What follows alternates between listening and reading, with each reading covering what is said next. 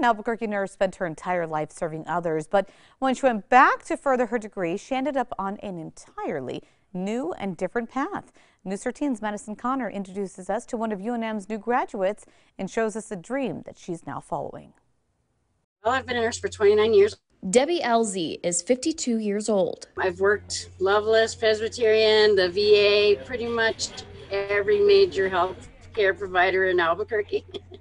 Even some time in the prison. I did 6 years in the prison in Los Lunas. And she always knew one thing. She wanted to help people. As an LPN, she faced restrictions when it came to patient care. So I wanted to go back and see, get my degree so that I could do more for my patients. So she went to UNM. Because I learned so long ago, I had to take a lot of classes over. She ended up filling her schedule with an arts class. I've always loved art and I've used it to help myself. That class led to another, which led to another. And I was like, okay, that's it. I'm just going to switch.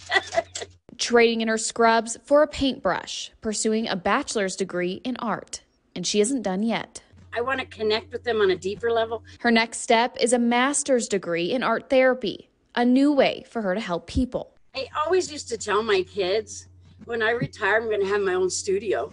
And while LZ was scared at first, there is no better time than the present. So I'm going to do it now. Why wait? Connecting both of her passions. To me, it's my dream. I finally get to do what I always loved, and I get to incorporate it with people, which that's why I became a nurse. Madison Connor, KRQE News 13.